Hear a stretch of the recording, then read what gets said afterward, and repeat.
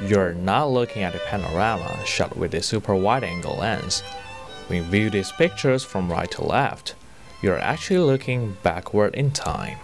When I first saw it, I was like, I thought it was art. I mean, I thought it was a painting. I didn't actually realize it was a photograph. This is a special camera makes reality seem surreal. The price tag, in case you may be wondering, reached $86,000. Its owner, J. Mark Johnson, is the creative brain behind what he called space-time photography.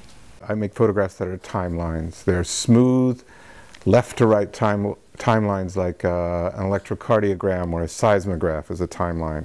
When an object passes by the camera, it captures the movement frame by frame in a slit and visualizes the passage of time.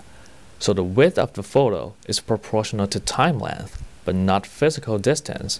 So this man was doing Tai Chi. You can see his hand moving. He's just standing still, but his arms are moving, and this is as he moved his arms over time. It may take some time for you to comprehend the stories these abstract photographs are telling, but Johnson did this on purpose. As the visual effect director for The Matrix and Titanic, he wants them to be attractive and visually compelling. They're challenging. They're kind of hard to understand. The brain doesn't get them, so they're challenging. When you look at them, you think this is a real photograph, but something is wrong.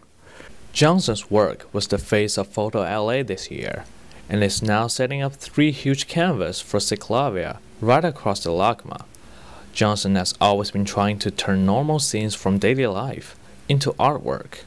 And to do that, you have to be familiar with what is already known, and then you try to take something familiar and do something a little unfamiliar with it. What is the thing makes a photograph stand out of the crowd? All you need is a great eye and great imagination with that eye. This is Zihao Yang reporting from Los Angeles, Allenberg TV News.